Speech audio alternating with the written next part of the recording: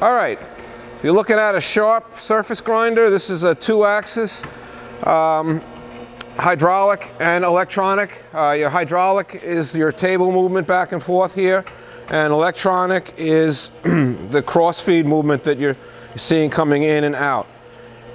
You've got a magnetic, permanent magnet Walker fine division chuck, so you don't have an electronic truck controller with this. The controls are over here. This is your speed. You can slow that down. If we want to take the cross-feed out of it, we could just do that and have just the table going back and forth, or we could work with the machine manually. As soon as I go into the manual mode, my hydraulic system shuts off so that I'm not fighting the hydraulics to move this around, and this is very easy to move. The electric motor, stepping motor that drives this. So this all has a really nice feel to it. Those two operations are manual and automatic, where your actual down feed is just by hand. So you would feed down with this dial here. You've got a ring here. You could set the ring. Hydraulic tank is on the side here. We have a coolant tank. The machine's currently wired for 220 volts. And what else?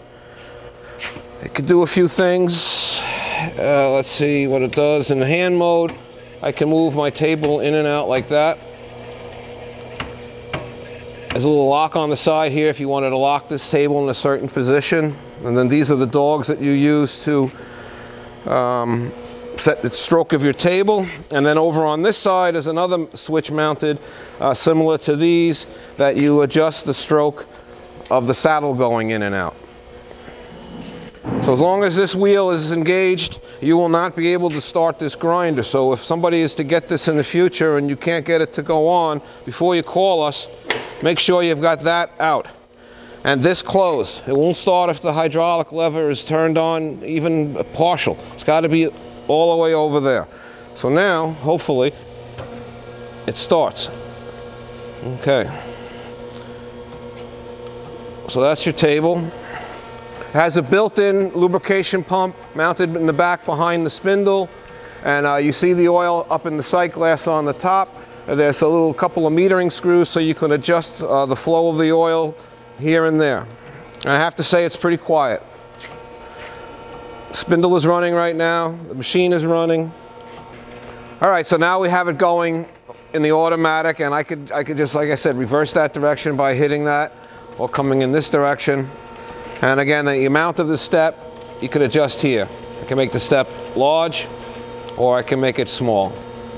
So that's it. That's the Sharp 618 Model 2A for 2-axis. The third axis being your down feed.